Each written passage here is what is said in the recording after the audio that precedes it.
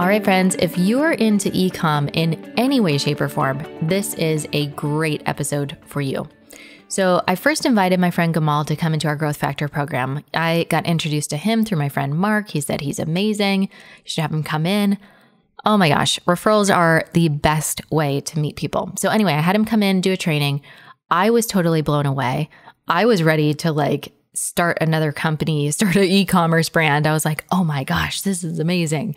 It went on the shelf. It's on the shelf for now. But anyway, I said, I have got to get him to come on to the podcast so that you can hear him. Anyway, he's incredibly humble, incredibly talented, so freaking smart. And I'm thrilled to share his expertise with you.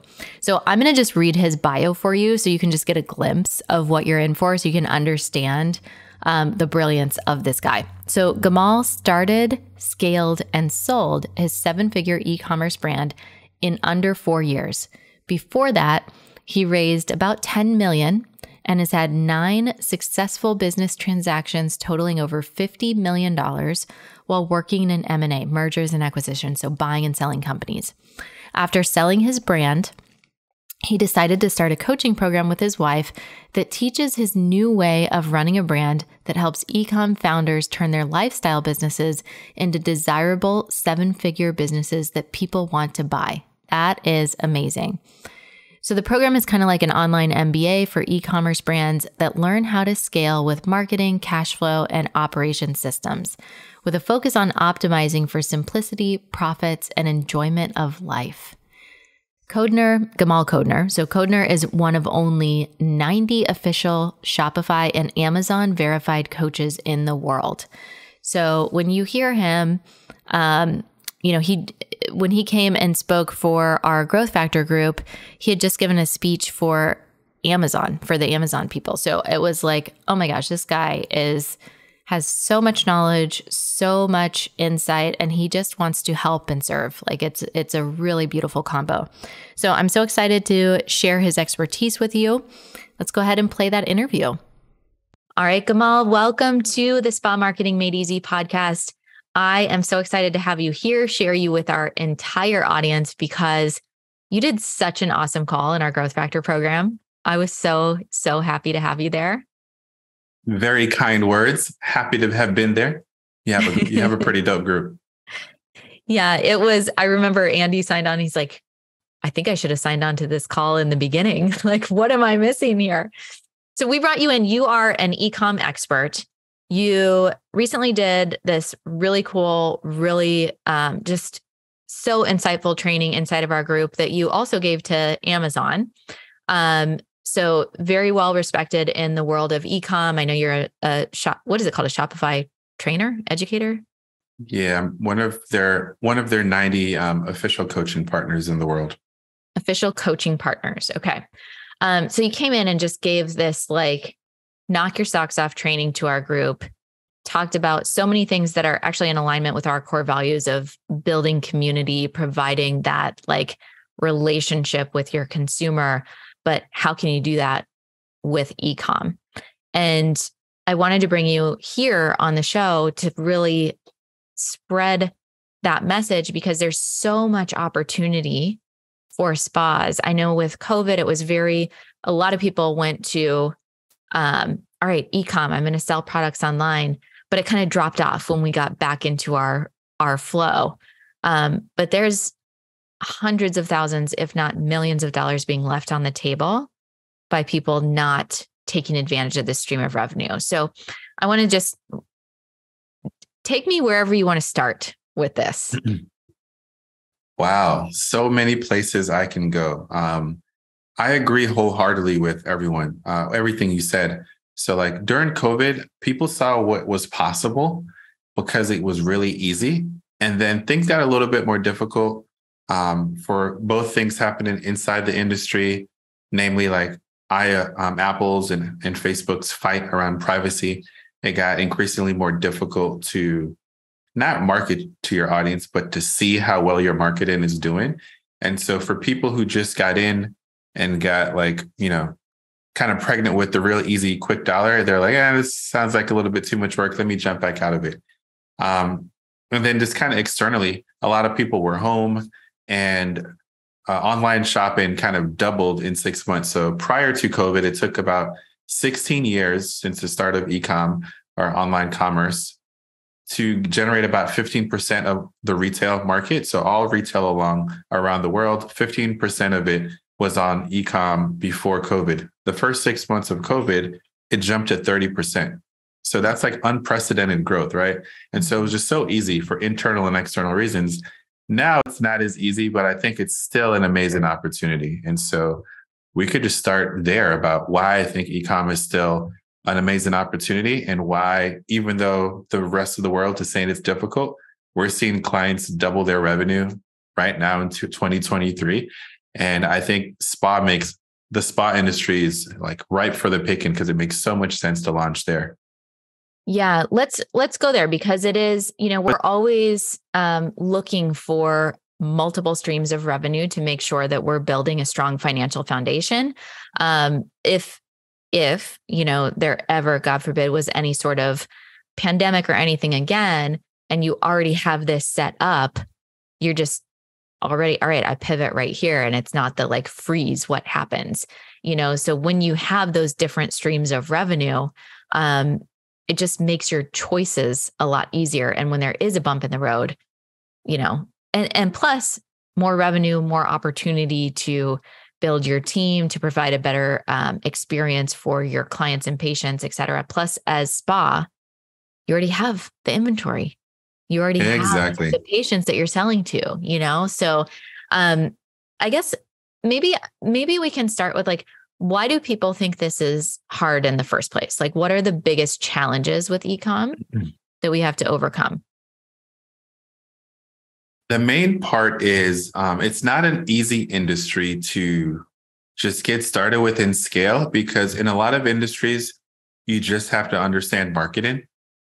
The biggest challenge, and the thing I'm supporting a lot of my founders with now as clients, is understanding cash flow and the importance of that, because you have to take possession of physical inventory. And so like a service-based business or like a service-based business, there's a lot of upfront capital, which ecom does not have. So it's easier to start, right? With $5,000, you can start an ecom brand. It's probably going to take you a little bit more to start into a spa. But with a spa, a lot of your fixed costs stay with scale. So whether you're serving 100 clients per month or 1,000 or 500, your rent and all that stuff is kind of largely the same. Mm-hmm. With ecom, it's different. If you want to 5x your business, you have to invest in significantly more inventory. And so you kind of have to be ahead of your scale. If you're doing 50 grand a month now and you want to get to 100 grand, well, before you get there and generate revenue, you have to front cash to buy the inventory to support double your business. So it feels like a lot of the times, in order to grow, you have to invest in yourself at each stage of growth.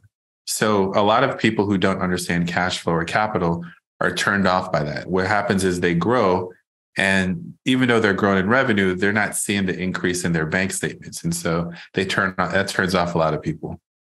Yeah. And I think there's also, depending on your financial beliefs, there's a lot of people that are proud that they're bootstrappers and, investing such a huge amount of money without necessarily seeing the returns right away doesn't feel good or right or aligned to them. But it's almost like that snowball's just starting. And then it's like, there's a point that it just rolls down the hill. Correct. And, a lot of it is just perspective. There are not a lot of founders there's not a lot of practitioners who share what they're doing. A lot of the people who are out sharing information are kind of coaches or gurus, have not necessarily done what they are saying. And it's a lot different to build an e-commerce business in theory than from practice. And so that has been the biggest differentiation when you kind of drill down to why people are growing their businesses this way. It's really because they're figuring it out for the first time, or they've been getting bad advice from their accountants or from whatever advisors they're taking advice from who have never built an actual physical product business. And so that's the main thing. And the second thing is the problem is very fixable, which is the weirdest thing. It's just a matter of understanding that there's other tools available to look at your problem, because entrepreneurship is all about problem solving. It's whether you want to pay for this problem and solution with time and wasted energy, or just get into the correct solution the first time around. And there's no new problem under the sun. It's just that we have never had that problem yet. So seeking advice from people who've gone through it was what helped me. And now I am in turn helping other people who have cash flow issues. But you were sharing your story. So you started an ecom company that sold beard oil. And I remember I don't have a beard. I don't have any hair on my face. But you had bought like 100,000 in inventory or some massive amount. And I remember you saying I was almost bankrupt and then did XYZ. So having somebody that has actually been in that, like, you're a risk taker, you've done that, but then you built that company. Was it like 60,000 in recurring revenue in the first 3 months or something? Yep. I mean, that's pretty incredible. So to be able to kind of be in the trenches and understand here's what works and here's what doesn't work. That's the difference. You only figure out these solutions. I say it jokingly.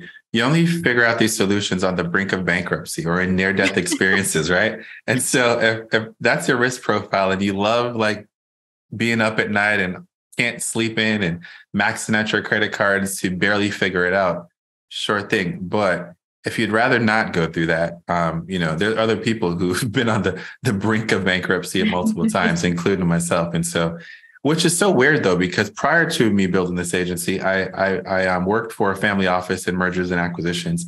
And the person there had built and sold, invested in companies, turnaround companies. And that was my experience. And so I knew how to run a real business.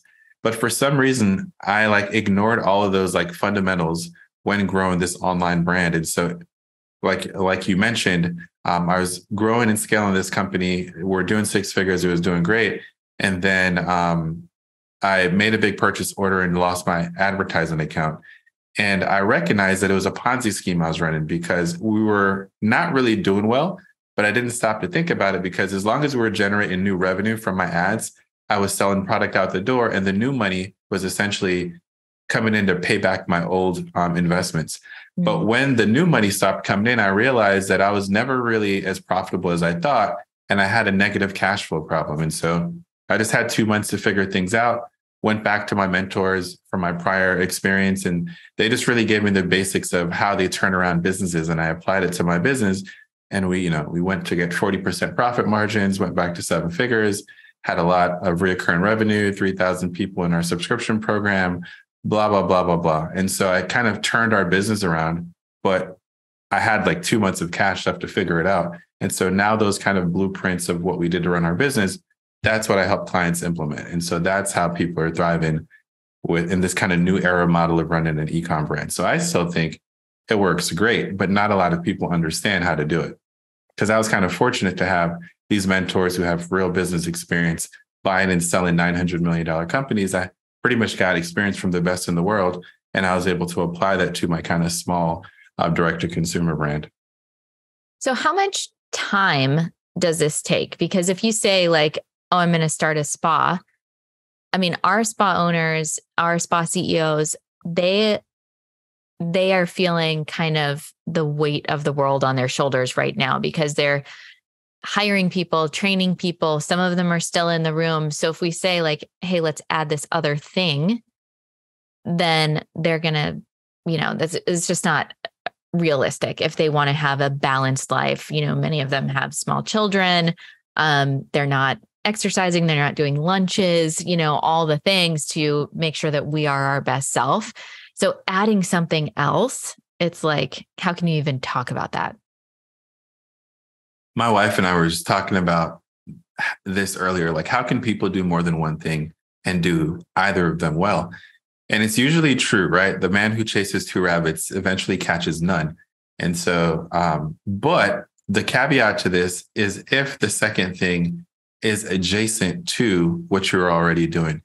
And that's the beauty of this. I'm not saying start a Turo business or Airbnb or something that's completely unrelated. I'm suggesting, how about you launch your own line of skincare products that you can easily add an additional 5-minute conversation to your customers and slowly build the word up in your local area and then eventually across the US by already doing the same things, having content around the same conversations you're privately having with your customers, sharing your background, and letting the rest of community building just happen for itself. So I think for spas, it is a very small additional amount of energy to put into adding this additional revenue stream because it's already an adjacent to, I would imagine, your subject matter expertise and who your customers are already coming to you for. Like, even if you don't start and you're a national hit in month one, you can at least sell your existing products to your existing clients and add an additional stream of revenue to your existing location. So I think it makes a ton of sense. What are the startup costs with something like this? So say I'm a spa, let's say that I'm doing, maybe 750,000 in revenue a year. So not huge, but, decent. And I'm wanting to get additional stream of revenue. My goal in life is to get my entire revenue to about 2 million between spa, between ecom. Where do I go? What do I do? Yep. So the main things that you have to do is startup costs is create product. So packaging, branding, design, all that stuff. Actual product, right? Let's call it moisturizer for lack of better, just we're launching a moisturizer product first. And then web development costs. That's it. And so those are the main three costs. And so with the right resources, I'm big on frugality. Let's give you the numbers. So packaging and branding, we've got a resource for $1,000. I'll give you everything. Design, brand packaging, logos, all that stuff. I'm a big believer in private labeling to start. If you're not obsessed with creating your own line, once you get to a certain point, a product is about as good as another product, as long as it has the main ingredients in it. So I would recommend connecting with an already private label manufacturer who's already behind the scenes creating some of the best products that you're probably recommending. Yeah. Estheticians know there's tons of private label skincare companies. Okay, cool. So getting there with low minimum order quantities, you could probably get a bunch of startup products for $2,500 to $5,000 and website design, another $2,500 to $5,000. So around $10,000 or less, you can start up an e-commerce brand who can easily be generating an extra 6 figures in income within the next 12 months. Wow. I love that. Not that difficult. Because the math to 6 figures is easy. It's one product selling about $35, eventually selling 10 of them a day. That's a $360,000 a year business. So if you have 10 clients coming through your spa, you can eventually sell to them or people on the internet. It's not that difficult. So you may or may not know the answer to this, but with Shopify specifically, some of the obstacles that come up is there's certain ingredients in skincare, certain products that are not able to be sold on Shopify. So do you know anything about that, or is that something that is put out by Shopify? Is that something that's put out by, the government? Like, where does that come from? Yeah. And I'll tell you kind of why it is that way. So I started off learning Facebook ads in 2013 by selling skincare products.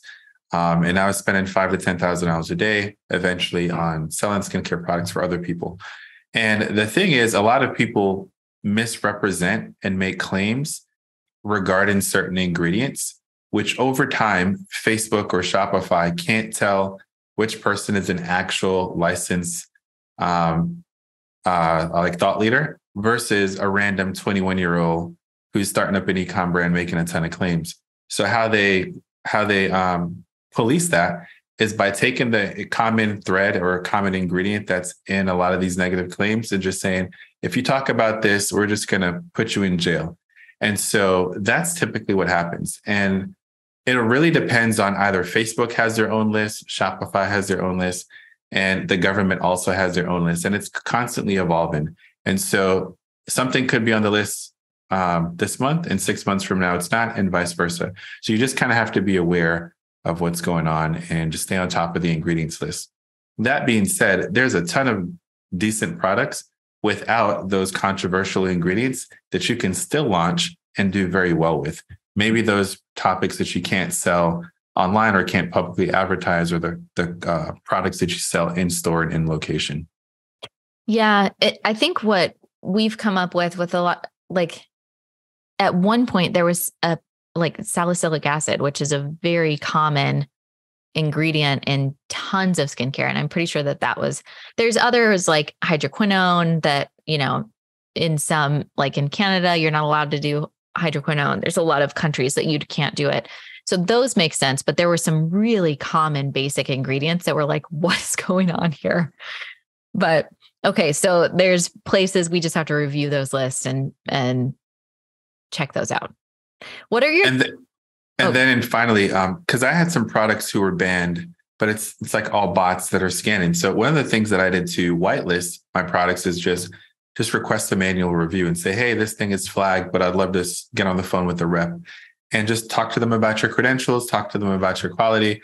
And if you're private labeling, they will have all of the receipts about like the quality and efficacy of the products, and you just share that with them. And oftentimes I've been able to manually override my ban and get my products whitelisted. So that's another thing you could do too. So with your beard oil, you just had the one product, right? At first. At first. Because with skincare, we usually have, a variety, like an entire. I'm wondering if there's anything different in the strategy between here's our one product and we're going to put everything on like riding our winner, or are we looking at like the brand as a whole and having multiple SKUs?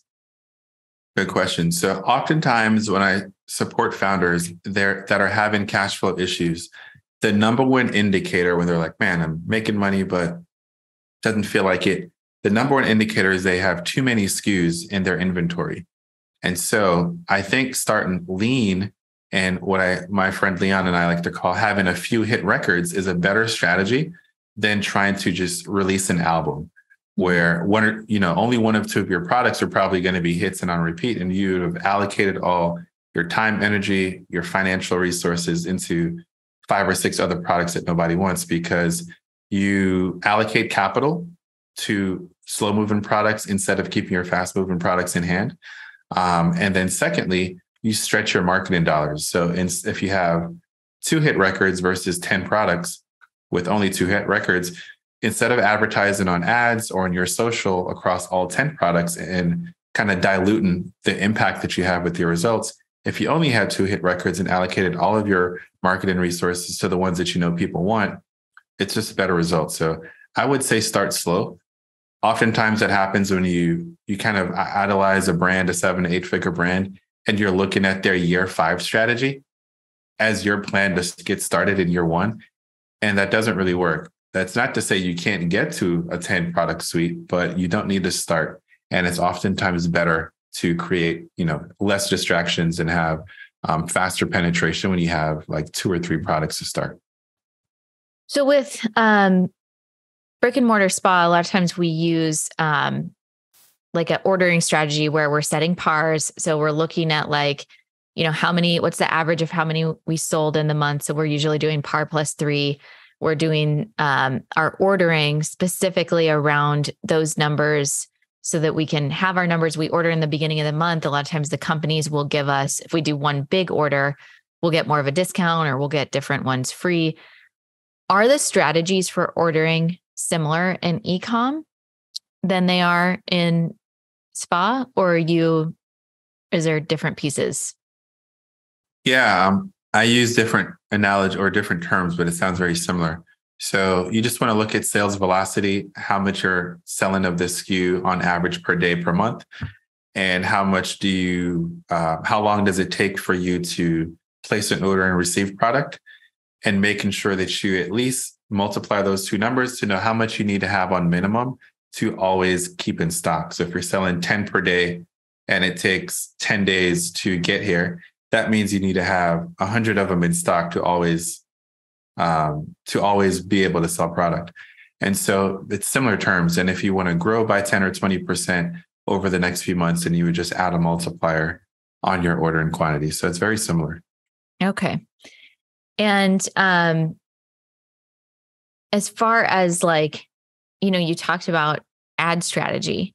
Are we doing ads in a different way for Ecom than we are for, getting someone to come in and get a service at a spa? Is there like a different strategy? Well, Different type. I don't quite know what the strategy is for spa. So what's the 20-second strategy on that? Yeah. So let's say it's just a mini funnel, right? So it's like enter your name and email to get XYZ. So, and then you're just doing a nurture sequence, getting them in. It's very, book your appointment, get your first wax at $67, get $20 off your next service. But with Makes ecom, sense. are we having to like talk about the product? Are we going directly? So with spa, we want them on our email list. We're nurturing them there. But I've noticed a lot on Instagram with products, it's like directly to the checkout page, but you're not necessarily getting their contact information. Yeah. Great summary. So I think there's kind of two things going on at one time. And so if you understand customer journeys, which everyone listening here has been listening to your podcast, so they do. In summary, there are people who are problem and solution aware, and there are only people who are problem aware. So you don't want to waste people's time giving them like 5 days to ask for your sale if they're already looking for the solution, right? Maybe their favorite product is out of stock, or they've had something about their favorite product and they're looking for a replacement. Because oftentimes these are $50 or less products. You don't need a whole lot of information for people who are both product and solution aware. So you want to have some of your budget to have a product in use demonstration video. This is how it works. This is who I am. Here are my credentials. My clients love it. Here's how you use it. Here's how much it costs. Have a budget set aside for that. But then you want to also set a budget aside for people who don't know that they're ready to invest in this product yet. And you want to have a lead magnet for them. It may be 5 skincare tips for women over 50. It may be, 3 skincare tips for fill in the blank, whatever your product solves. And that is a lead magnet. That is a download. That is an email nurture sequence to educate them about what the solution is, who you are, why you're qualified to serve them. And that's a slower sales process. So I always have budgets allocated for both. So I'm always developing both audiences. I'm not leaving money on the table if I don't have to. Okay. I love that. I didn't even think about that as 2 different groups of people, but it makes so much sense to name them in that way. Mm-hmm. So if I am a spa owner and I am like, oh my gosh, I'm so ready to do this, where do I go? What do I do? Obviously, we want to go to your program, but what are my softwares? What are my things, like my step-by-step of what I need to do? Yep. So if you don't have a Shopify site or products already, then it would be to figure out what community you serve, have a clear understanding of what's your customer profile like, how do you want to differentiate yourself in this huge market, and build out a brand, get Shopify site up, because that's the platform I recommend to develop your site, get product. Then some of like the also kind of important tech stacks is you need a customer support platform. We use a tool called Gorgeous. We've got a partnership with them where you can get a sweet deal. I'll drop an affiliate link below. But that really helps with the problem of I don't have a lot of time. So if anyone emails you, if anyone kind of comments under your ads, if anyone chats with your Shopify site, it aggregates all that into one place. So your customer support person isn't having to check in 6 or 7 different places. And then the next important tech stack is Klaviyo for email. We're a partner with them too. That is the best email and CRM and SMS solution for Shopify. And then you want to have a review system.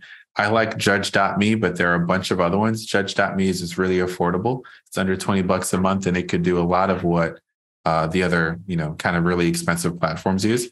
And that's what we use to our 3,000 plus reviews, and it handled it just fine for, a couple bucks a month. So those are the 3 most important things to get started with. Wonderful. Well, tell us your links, tell us how to connect with you, tell us how to learn about your programs, all the things, and we'll make sure that we leave all the links under the show as well. Yeah. So we serve people interestingly. So we kind of have a minimum threshold too. So existing businesses who are doing 6 figures, we'd love to support you in one of our coaching programs or our one-on-one program. And that could be found at our website, codner.co, or I talk about a lot of my stuff on my Instagram, Gamal Codner on IG.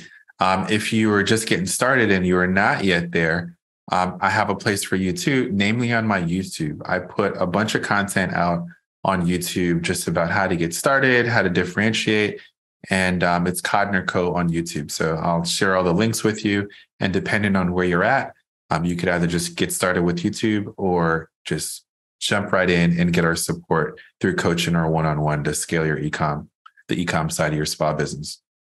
I love that. Well, we recommend Shopify always. We recommend Klaviyo. I also just want to throw out there one of our strategic partners, Mango Mint. They're a spa and salon software. They integrate with Shopify and Klaviyo. A lot of the issues with inventory in Shopify and spa, or not Shopify, but like doing e-commerce, sometimes people would have some type of software, but it wasn't keeping track of what was sold in store versus online. They weren't talking to each other. And Mango Mint has solved that by having the integration. So you can sell something in person. You can also sell something through your e-com store, and it makes less work for you. So there are solutions, because I know in spa, a lot of times the software is still kind of stuck in the 90s, but we're getting there. We're getting there little by little. That's hilarious. Well, Gamal, thank you so much. This is so insightful, so inspiring. I told you on the last call, I was like, okay, I think I'm going to start an ecom too, but I've got a couple other things up my sleeve first. So we're going to work on those, but please find Gamal, follow him. His Instagram's wonderful. I love, he's always popping up in my feed with just really creative, funny, inspirational, and educational posts. Check him out there. And of course, hang out in the Spa Marketing Made Easy Facebook group, and we can keep that conversation going there. All right, Gamal, thank you so much. Thanks for having me.